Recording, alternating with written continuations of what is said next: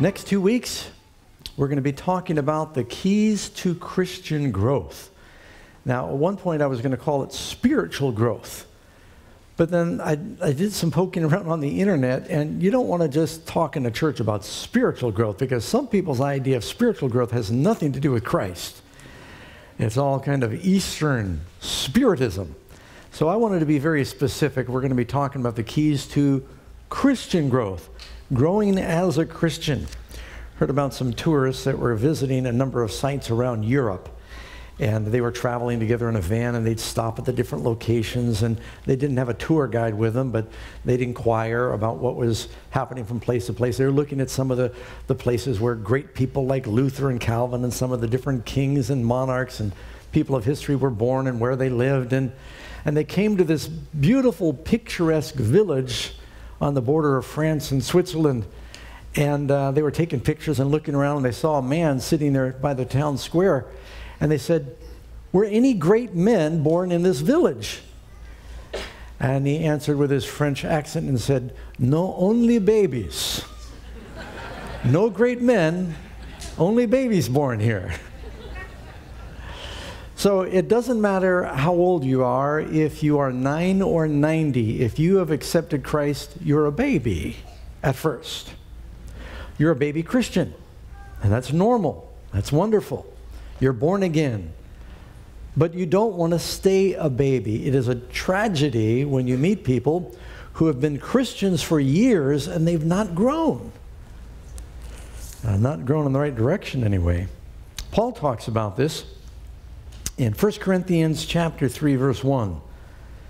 "And I, brethren, could not speak to you as spiritual people, but as carnal, as babes in Christ. I fed you with milk and not with solid food, for until now you're not able to receive it. And even now you're still not able, for you are carnal. For wherever there's envy, strife, and divisions among you, are you not carnal and behaving like mere men?" Well, for one thing, I'm glad that he said that they were babes in Christ, even though they were behaving carnally. Now, a baby, they're very cute, they're lovely, they're pure in many ways, and they're very selfish. They're what you would call carnal creatures. What's on a baby's mind? I want to be comfortable. I want to be entertained. I want to be fed. If I need a cleaning, clean me. Babies are not thinking, "How are you doing? Is there anything I can do for you?" They're very selfish. And you know, when you first come to Christ, you may come to Christ because you say, "I don't want to go to the lake of fire, and I do want to go to heaven." So you're thinking about yourself, and that might be a suitable starting point.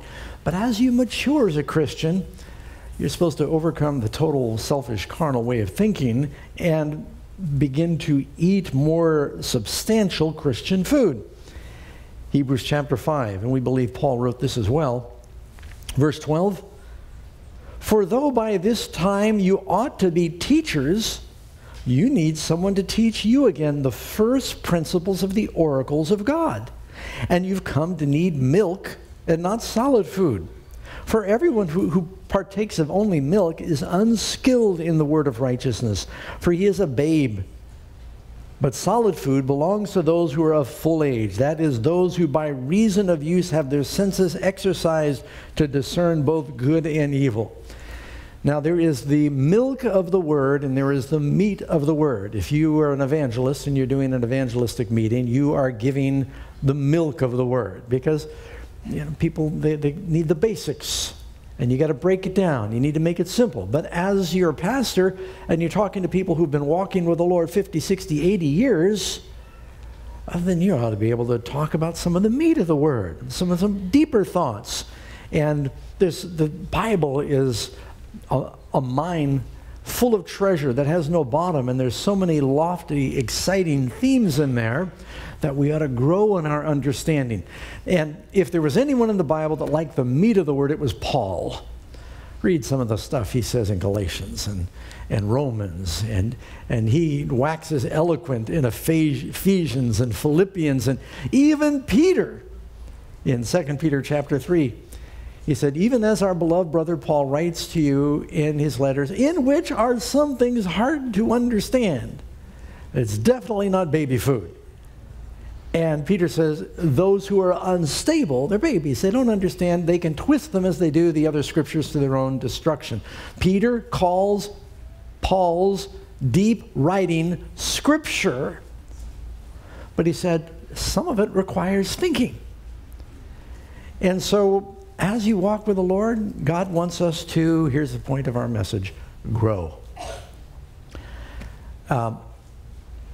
It's not enough to just become a Christian. Once you accept Christ, you want to grow. Do you ever worry, am I growing as a Christian? How many of you would say, I want to grow stronger in the Lord. I want to grow closer to the Lord. I want to grow more effective in God's Word. I mean, who wants to say the same? Don't you want to grow? And so I thought that was important, and we should talk about it together. A Christian must grow. Look at this, 2 Peter 3:18.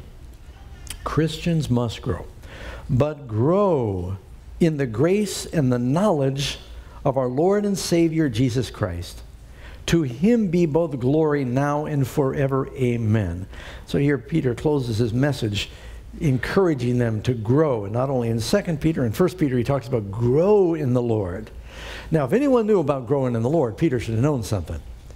Because when he first followed Jesus, he said, Lord, depart from me, I am a sinful man. And you look at how he stumbled and bumbled along the way. In one moment, Peter says something that's, Jesus said, Peter, flesh and blood didn't reveal that to you, but my Father in heaven. You just spoke the word of God. And a few minutes later, Jesus says, Peter, get behind me, Satan. Because you don't know what you're talking about. And so Peter kind of had his mouth in gear before his brain was engaged. Frequently, he's talking, he doesn't even know what he's saying. He had a lot of growing to do.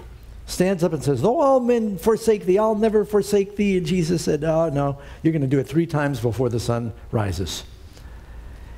And, but then he realized, following the Lord, he grew, he matured. You look at Peter, you look at him at Pentecost, you look at him in chapter 4 and chapter 3, and you see Peter's growing, isn't he, in the Lord. He's not denying the Lord.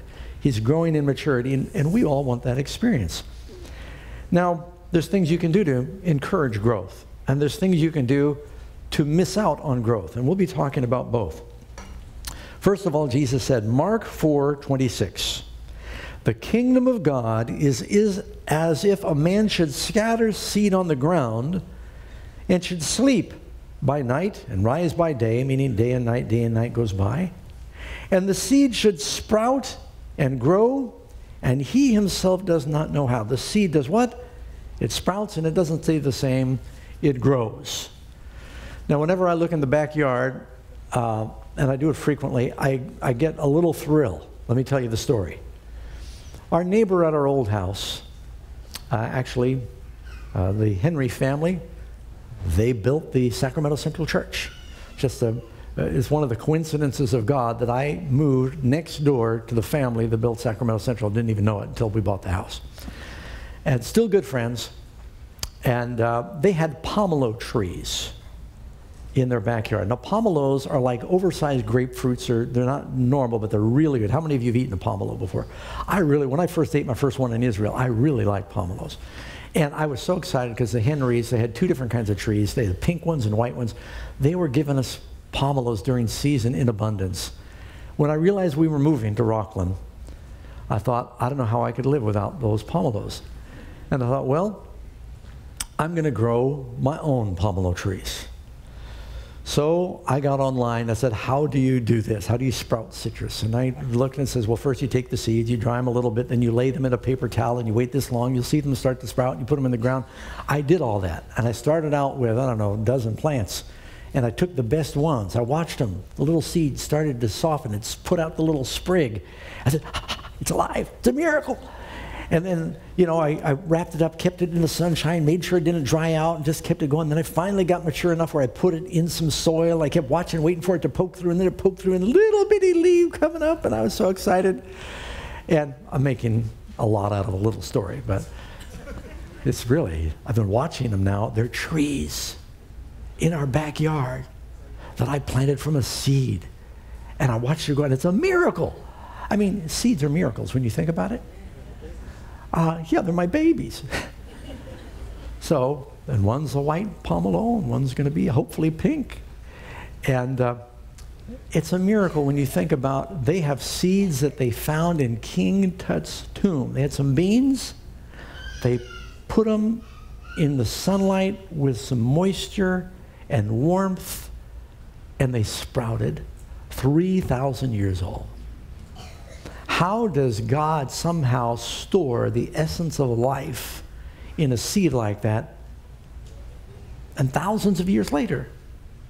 Just the right conditions, it'll grow.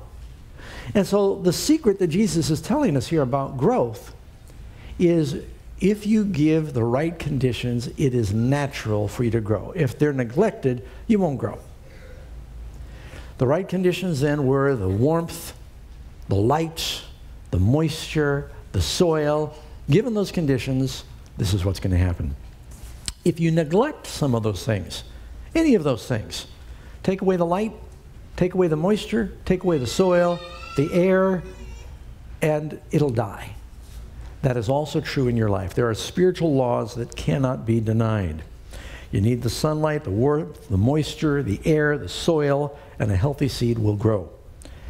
In the book Christ's Object Lessons, page 66, the author says, the germination of the seed represents the beginning of spiritual life, and the development of the plant is a beautiful figure of Christian growth.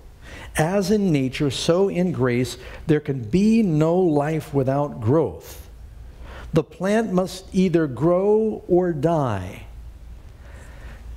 Conversely, this year I decided we haven't had any vegetables for a while, so I went and I got 2 tomato plants. Now in the past I've gotten cherry tomatoes, and they put out so many cherry tomatoes that half of them rot on the ground. Any of you had that before? You can't eat them all. So I said, I don't want to get carried away. So I got 1 cherry tomato plant and 1 tomato plant for my sandwiches, but I did not choose wisely. And one of the plants never did grow. It kind of sprouted and grew a little bit, but it just started dying right away. It was like a slow death. And I kept watering it and kept doing everything, but I don't know what was wrong. I over-fertilized the soil, but something was wrong, and it never produced. But then the other one, if you give it the right things, it'll produce naturally. Given the right conditions, at every stage of development in our life, we may be perfect yet growing. So if you're not all you want to be, don't be discouraged. Are you being faithful where you are now? Yet, if God's purpose is for us fulfilled, there will be continual advancement. Sanctification is the work of a lifetime. Being a Christian is something like riding a bicycle. It's very hard to keep it up if you're not moving. If you're not growing, it's hard to go in the right direction. You can't steer a sailboat if it's not moving. The Christian life, there's something dynamic about it. 2 Corinthians chapter 13, verse 5, examine yourselves as whether or not you are in the faith. Test yourselves. Do you not know yourselves that Jesus Christ is in you, unless indeed you're disqualified? So it's a good idea every now and then to, like I did with those seeds and those tomato plants, check on them. Am I growing? You know, sometimes in the Christian life, you feel like you're going up a hill with slippery mud, and you take 2 steps forward and you slide back a step. And you're struggling onward. Am I the only one that's had that experience? But at some point you got to say, am I making progress?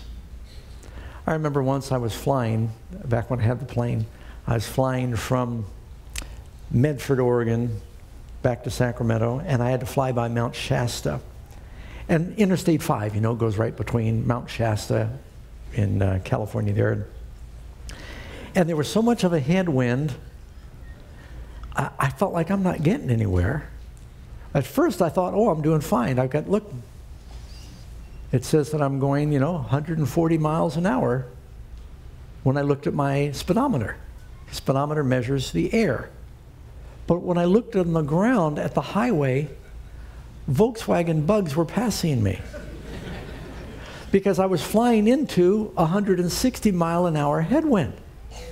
I thought I was doing great when I just looked at the speedometer, but then I looked on the ground and I said, I'm not going anywhere. I'm being passed by Pintos, and I'm in an airplane. because the wind was so fast. It was a strange sensation.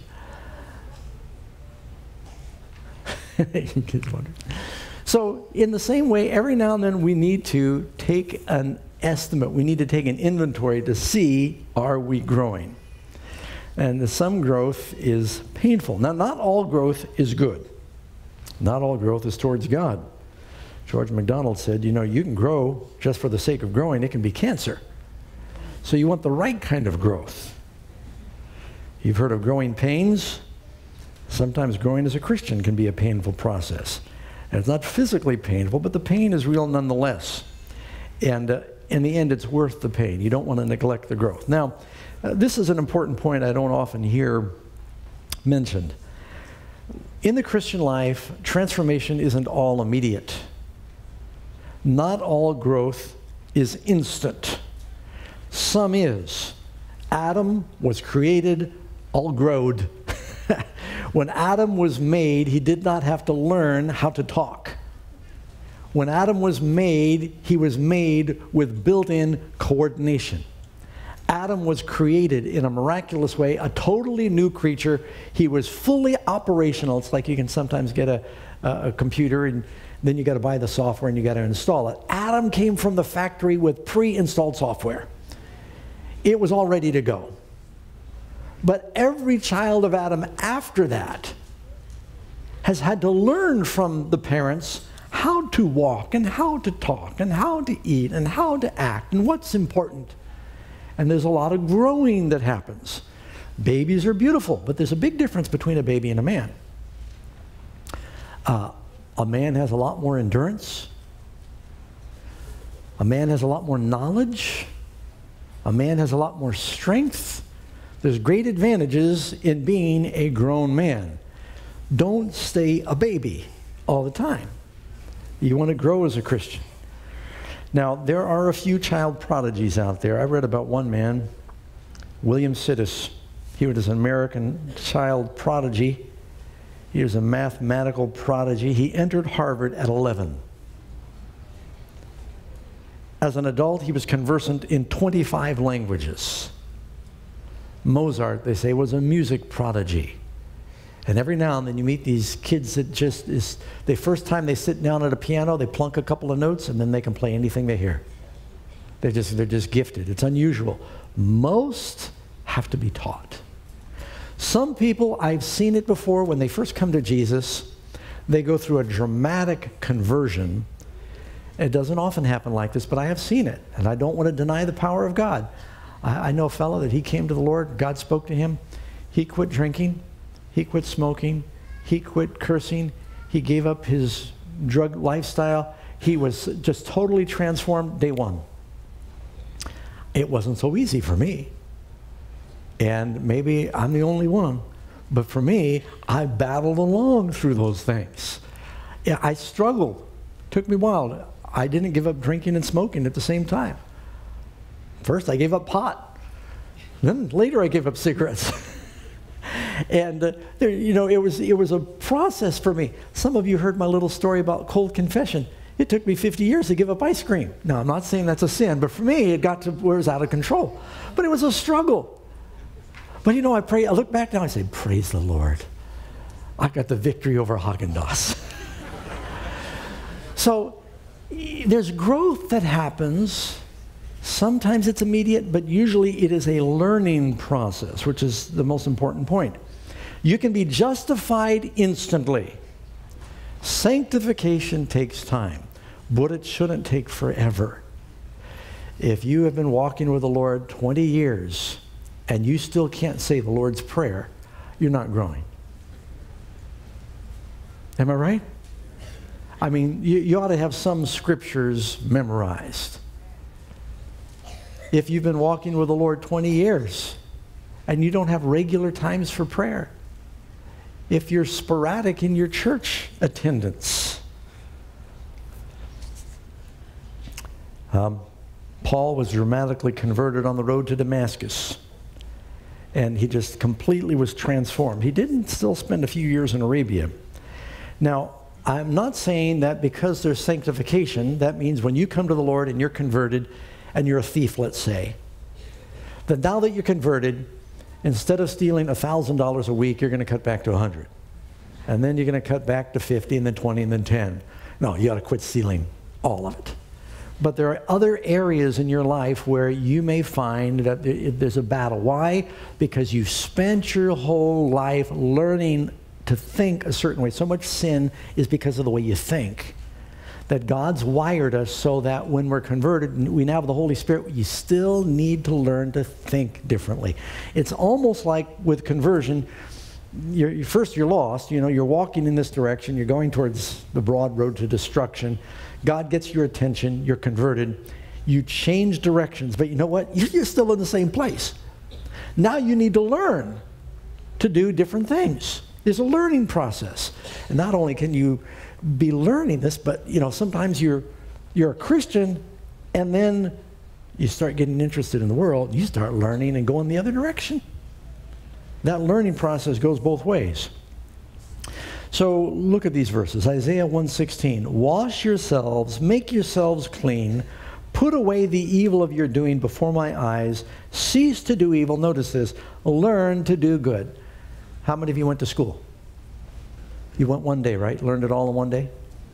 Is that how learning happens? Or does learning take a process? Learn to do good. Look again, John 6:45. It is written in the prophets, Jesus is speaking here, it is written in the prophets, and they shall all be taught of God. Therefore, everyone who has heard and learned from the Father comes to me. Why did the disciples follow Jesus for 3 years before he ascended to heaven? 3.5. So he could teach them. And when he ascended to heaven, had they learned it all yet? Even 3.5 years of walking with the greatest teacher in the world, Jesus is ready to go to heaven, and the disciples say, are you going to wipe out the Romans now and set up Israel as a kingdom? And Jesus said, no, that's not some lessons you still have to learn. That's not why I came. There are still some things they didn't understand. And so there's a process, there's growth, but you definitely see the growth happening among the apostles. Ephesians 5:10, finding out what is best acceptable to the Lord. Now, one reason we know that it's important to grow is because everybody believes you can grow backwards. It's called backsliding. Do you all believe in backsliding? You know someone who's backslidden? Maybe you've backslidden. And it's not back hopping, jumping, or skipping. It slides slowly. People can drift away from the Lord. And in the same way you can slowly drift away from the Lord, be encouraged, you can slowly drift towards the Lord. But it takes effort. Doesn't take effort to stand still. If you're on slippery ground, you will slide. It's like living on a glacier. It's going to move. You may not feel it, but you'll be moving down. Glaciers never move up. Did you know that? They always move down. And if you are not making an effort to oppose the escalator of sin, you are on the down escalator, that's where you're going to go. You have to make an effort to go up. Karen and I were at an ASI meeting years ago, and the meeting went long, and they were supplying our lunch that day. We're in a big convention center, and the meal was served upstairs. We just got out of a main meeting, and there's like 5,000 people. And everybody kind of wandered out into this big lobby, and there's an escalator going up to the meeting area. And there was a big bottleneck because everybody's trying to go up this little escalator. Maybe 2 people could stand side by side on this, and you got 5,000 people trying to get up to lunch. But I elbowed Karen, and I looked at the down escalator. Nobody was going up the down escalator. I thought, what a waste. So I said, I see where I'm going. I was hungry. And so I took off going up the down escalator. I looked behind me, and Karen in her high heels was right behind me. And everyone's watching us. I thought, well, nobody's using it. Nobody's coming down. Everyone's going to eat. They're not leaving. And so everybody was watching us. And we got to the top. They all applauded for Karen, not for me. Because she kept up with me. But that's kind of like the Christian life. You've got to make an extraordinary effort. And you can resist the natural glacier downward spiral. Revelation 2, verse 4. Nevertheless, I have this against you, that you've left your first love. You grew the wrong way. Remember, therefore, Jesus said there's a remedy. Remember, therefore, from whence you have fallen, repent and do the first works. There's something that should be done in order to grow in love. Or else I'll come to you quickly and remove your lampstand from its place unless you repent. Hosea 11, verse 7. My people are bent on backsliding from me. Though they call to the Most High, not at all they don't exalt him. You know, there's no such thing as a sudden fall from the Lord. It's usually a series of steps. I read an interesting fact a few years ago. I shared on the radio program about a lady who grew backwards. She lived in Virginia a number of years ago. This is reported in the Virginia Medical Monthly. Her doctor told the story. She had grown normally, married, had 3 children. Life was fine until her husband and her father died in a short period of time.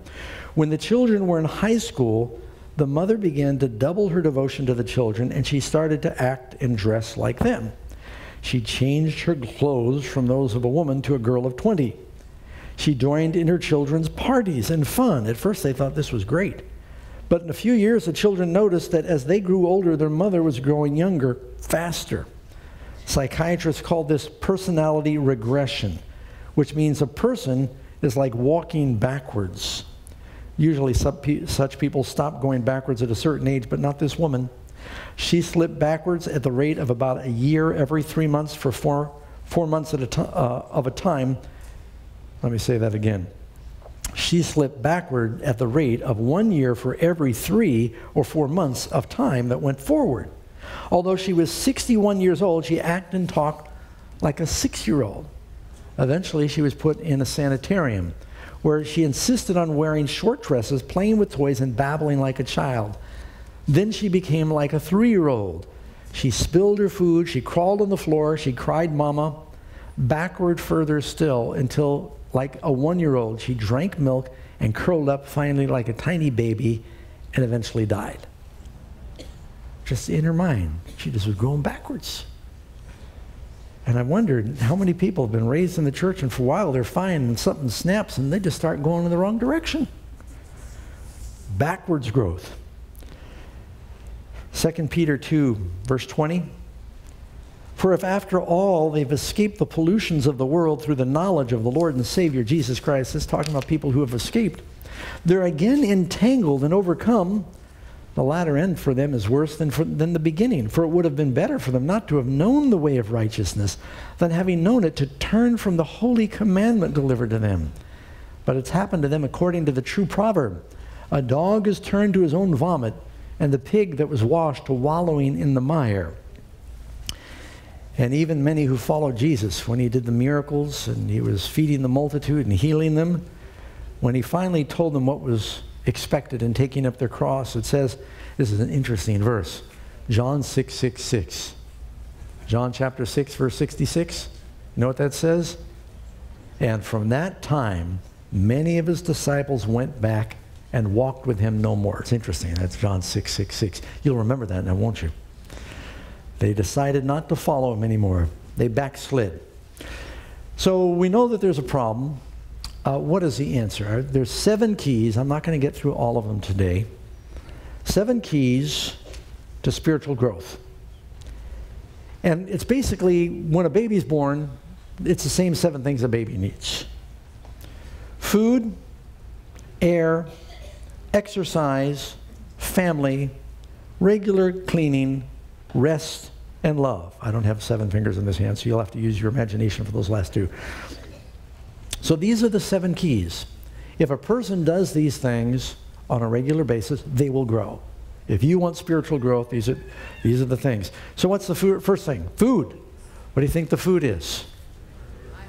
It's the Bible. You got to eat right. You got to eat right, and you got to eat regular. 1 Peter chapter 2, verse 2. As newborn babes, desire the pure milk of the word, that you may grow thereby. You will become like what you listen to and what you look at. You are the sum total of what you're taking into your mind. If you want there to be a change in who you are, there needs to be a change in what you eat. Talking about what you're eating. What do you feed yourself? What are you reading? What are you watching? You're kidding yourself if you're watching bad things and you're thinking that is having no impact on who you are as a person and how it shapes your character. Everybody is going to be the sum total of what they eat. They say you are what you eat. It's true physically, it's true spiritually. And most of you know what I'm sharing now. I say it all the time, but the single most important thing you can do is read the Word. Spend time regularly in the Bible. Make it a priority. You know, the Gerber Baby Food Company says babies are our business, our only business. They are into making good baby food, but you don't want to eat baby food forever. Eventually, you want to be growing in your knowledge. And you know, it shouldn't just be milk all the time. Now, if you're a baby, that's great. And you want a baby to have a good appetite. We have a new grandbaby, Benjamin Batchelor. How old is he now? 4 months, 5 months?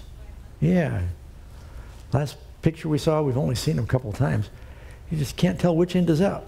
Oh, it's just mama's milk, and you can roll him. He just ripples everywhere.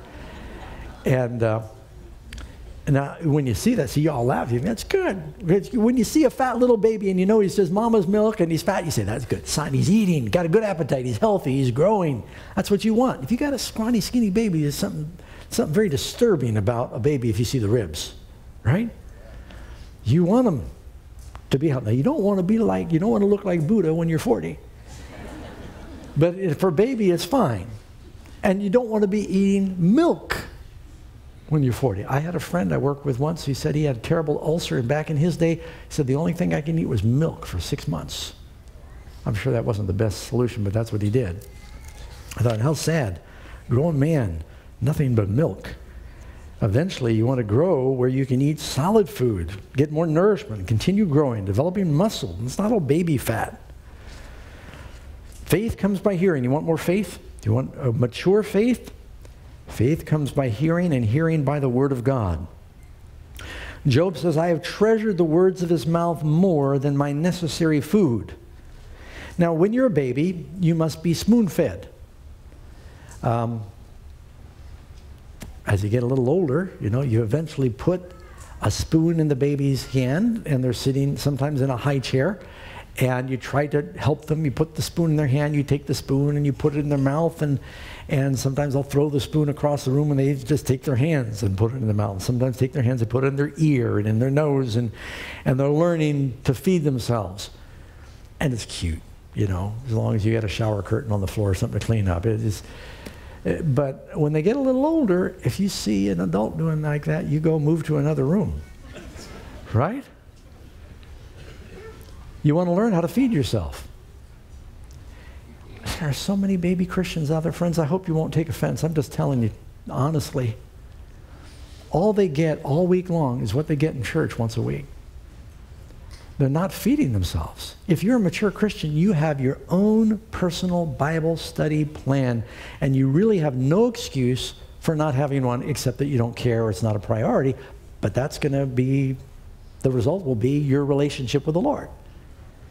There's so many opportunities for you to download a Bible reading program, 1,000 different things. You can say, I want to do a program where I go through the Gospels. I want to do a program where I go through the history. I want to read through the Bible chronologically. I want to study faith, grace, hope. And this is a million different ways you can study the Word and be in the Word.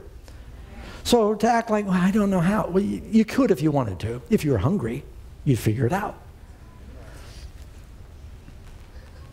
And in the last days, when we go through a great time of trouble and we're going to be challenged about what we believe, we need to know how to give an answer to anyone who asks us for the reason for the hope that is in us with meekness and fear.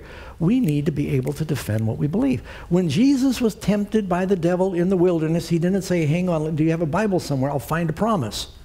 He had stored the word in his mind. He right away said, it is written, it is written, it is written. Jesus did not memorize and recite Scripture using any supernatural power that is above and beyond what is available to you. The same way he quoted the Bible to the devil is the same way you and I can do it. He read it at his mother's knee. She taught him the word, probably learned scripture songs. He studied it as an adult. As his custom was, he went into the synagogue on the Sabbath. He stood up to read the scriptures, certainly every Sabbath. But then on a daily basis, he was storing the word of God. So when the trials came, he had a word. If we're going to be mature, if we're going to be able to fight the good fight of faith in the last days, we need to be focusing on the Word of God and knowing why we believe what we believe. And when the devil comes to tempt us, God has given to us exceeding great and precious promises that by these we might become partakers of the divine nature. Memorize the promises of God. I have treasured the words of his mouth more than my necessary food, Job says. How often do you forget to eat for a day? Now, you might choose to fast, but does anyone here forget to eat for a day? Why? You've got this sensor inside your stomach, and it goes off and says food, food, food. And some of you, it's going off all the time, whether you need it or not. But it's very natural for us to hunger. Well, when you're born again, we talked about this when we studied the Beatitudes. You hunger for the Word of God. Jeremiah said, your words were found and I ate them. And your word was to me the joy and rejoicing of my heart. Why is the Word so important to someone who falls in love with Jesus? Christ is the living Word. When you say you love the Bible, we're not talking about a bunch of words in a book. When you say you love the Bible, you're talking about, I love Christ. The Word became flesh and dwelt among us. It's really saying, I love Jesus. I want him in my life. If you are hungering for Jesus, what is the most practical thing you can do to get Christ in your mind? Read his Word. So this is one of the most important keys to spiritual growth. Jesus said, it is written, man does not live by bread alone, but by every word that proceeds from the mouth of God. Now, we are all feeding our souls, but what are we feeding them? Isaiah said, chapter 55, verse 2, why do you spend your money for that which is not bread? We're spending our money, but not for the right bread. And your wages for that does not satisfy. Listen carefully to me and eat what is good, and let your soul delight itself in abundance. Isaiah is not talking about food here. He's talking about satisfying your soul. He said, eating the things that will satisfy your soul. He says, you're eating, but you're not eating the right thing. You know, it's interesting that we're living at a time in the world where the World Health Organization says that there is an increase in global hunger. That there are 11% of the world's population, 7+ billion people, are hungry, and it's growing. You would think that with all the food in the world right now, that wouldn't be, and it's especially a paradox. It's ironic right now because we're also living at a time not only where there are millions of hungry children, but in prosperous parts of the world, children are not dying from hunger, they're dying from diseases related with overeating the wrong thing. They're eating, but they're not eating the good thing. This is just like soda pop and sugar and empty calories and not a regular schedule. And kids, there's an epidemic of type 2 diabetes right now. It says, eat that which is good. Well, a lot of Christians are not eating the right thing. They're eating junk food, spiritual junk food, where they're watching things, and if you ask them about the latest TV series, they know the answers to all those things because they're filling their time and their mind with that. This is probably one of the most important things we can do to make a difference in our spiritual growth. Blessed are those who hunger and thirst for righteousness. And the Bible is what you would call wonder bread. Now, it's not just reading the Bible. I'm going to give you several points about what you do with the Bible in growing through the Word. Hear it, read it. Now, let me just support that real quick. Revelation chapter 1, verse 3, blessed is he who reads and those who hear the words of this prophecy and keep those things that are written therein. So you've got to read the Word. I'm assuming some of you can read, but if you can't read, you can hear. I'm hoping you're doing both. When you come to church, you not only read, but you're hearing the Word. When I drive in the car, I listen to Bible tapes. I listen to Christian radio. We've got the Bible on CD and 1,000 other ways. You can click on an internet site and it'll just read the Bible to you now, if you're online. But listen to the Word. And to some people, they read the Word, and I really like the way they read it. They do a really good job. They're easy to listen to. And If you want to learn how to pronounce difficult verses in the Bible, or words or names or places, listen to some of the other experts who are reading it. You go, oh, that's how you say that. But it'll do something for you. Also, you can listen to the Word through preachers who are preaching it. You know, Ellen White did not only read Ellen White. Did you know that? She read other Christian authors. I've seen her library. She fed her soul, not only on the Bible, but on other good spiritual material. And as I've said before, a Christian, a Bible Christian, you need to know how to, you eat the melon and you spit out the seeds. There are some other good Christian authors out there, some of the reformers, and some of the Puritans. I listened to this book, Joseph Alleine. It's called An Alarm to the Unconverted. And I couldn't believe the power of what he said. I thought, you know, I haven't found that on audio form anywhere. I got to get Amazing Facts to record that and release that. It is such a powerful book. I later learned Spurgeon read it every year because it converted and convicted him. And some great things. Other preachers, and sometimes you'll hear they'll, you know, maybe get something wrong on some issue, but there's a lot of wealth there. Hear it, read it, write it. Heard someone say, the shortest pencil is longer than the longest memory. If you take notes when you hear something biblically, you're going to remember a lot more. You know, if I just preach, right now, if I asked you what I preached about last month, I bet you there's not 1 in 100 here who could tell me. And if you said, I knew the subject, and said, all right, tell me some of the sermon, you'd probably be hard-pressed, right? You only remember about 5 or 8% of what you hear within 2 weeks the preacher preach. If you write it down, it jumps up to like 20%. You'll remember a lot more because it stores it in a different part of your brain. So if you have a good spiritual thought, write it down. I've also found it's not only write it and hear it, but say it. Share what you've learned with someone else. People say, Pastor Doug, how do you remember so much Scripture? First of all, I don't know very much. Jay and Andrews, one of the founders of our church, someone asked him one time, do you have the whole Bible memorized? He said, no. He said, but if the New Testament was destroyed, I could reproduce it. Can you imagine that? Memorize the whole New Testament. They say, Doug, how do you remember so much Scripture? It's because involved in evangelism, I'm sharing it with others, and it's stored just at a different place in my brain, and I remember it because I've said it. So you're not only writing it, you're not only reading it, but then you're saying it. Now, these are good things, and no one's pulling out a pencil right now, right? Writing that down.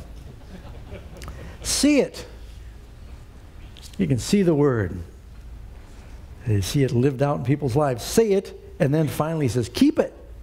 If you want the Word to come alive, after you read something, then put it into practice. Proverbs 4, verse 20. My son, give attention to my words. Incline your ear to my sayings. Do not let them depart from your eyes. Keep them in the midst of your heart, for they are life to those who find them and health to their flesh. All right. So number 1, we grow by eating. Number 2, we grow by breathing. You must breathe to live. One of the first things that happens with a new birth is the doctor wants to make sure what? Baby's breathing. And I was there when our kids were born, and you always kind of wait and you're anxious for that first breath. And even if there's a little crying at the beginning, does that make you sad? Yeah, no, they're alive. Right? There may be tears at conversion. When there's a new birth, there's frequently tears. It might be some pain, but you see a new life happening there. But they've got to breathe. You know, more than once I've had a phone call of a young family that had a baby, and they say the baby died. And it's heartbreaking. You know, you stand there with a little bitty white coffin. Young couple, just completely shattered. And they had such high hopes. They got the room all decorated, the name picked out. They even knew the sex. They got the clothes purchased. They had a party. And baby went to sleep. And they call it SIDS, Sudden Infant Death Syndrome. crib death, the old name. So the breathing became more shallow, stopped breathing, and it died. That happens to baby Christians. If you don't learn to breathe, prayer, and how often do you need to breathe? Now you can eat, once or twice a day, you'll be okay, but you can't breathe once or twice a day. The Bible says pray without ceasing. It's like breathing. It's absolutely essential. Jesus told us ask, and that word ask, he said ask, it'll be given you. That word ask in Greek, it's a continuation of asking. Live a life of asking. Look at Paul in Ephesians 6:18. Praying always with all prayer and supplication in the Spirit, being watchful to this end with all perseverance and supplication for all the saints. Notice, always. Praying always. An attitude of walking with God. This will help you grow. They say that if kids are living in places where they just don't have good air, it can actually stunt their growth. And fresh air. Some of the tallest people in the world live in the mountains where they get clean air, both in Scandinavia and in Africa. Good air. Grow. Pygmies live in the valley of the Congo. So you want to be where you've got good air. Philippians 4:6. Be anxious for nothing, but in everything by prayer. We're praying about everything. We're praying always in supplication with thanksgiving. Thanksgiving should be part of all prayer. Let your requests be made known to God, and the peace of God, which surpasses all understanding, will guard your hearts and minds through Jesus Christ, and you will grow. Without prayer in the spiritual life, almost quicker than anything else, you begin to dry up and die. So we need to breathe. You need to eat. You need to breathe. You need to exercise. You grow through exercise. If a baby is eating and if a baby is exercising and they're breathing, they don't worry about growing. It's going to happen. It'll be natural. You need to exercise your faith. Now, how do you do that? What does that mean? Ephesians 4:15, but speaking the truth in love, we may grow up in all things into Him. One of the ways that you exercise as a Christian is you share your faith. You realize you can't keep your faith if you don't give it away. Christianity is a miracle of life that you get to keep by sharing it. You keep it by giving it away. It doesn't mean everybody is a preacher, teacher, pastor, evangelist, but every believer is called upon to do something to share, not just by their example. People say, well, if you can't preach, just live it. I think you should live it, but I think you should look for opportunities to share it. Share a tract. But as you get engaged in exercising your faith, you're going to get grounded in your faith. Nothing will help you grow closer to the Lord than telling someone else about Him. Your faith is going to be strengthened as you share it with someone else because you see it's alive. It's reawakened in your own heart as you rehearse it. Have you ever seen somebody, you've been talking to them, they had a tragic experience 30 years ago. I've seen World War II veterans, and they haven't thought about it in years, and someone will ask them, can you please tell me what happened at Pearl Harbor or D-Day? And they start to tell the story, and they break down and begin to cry because they relive the experience.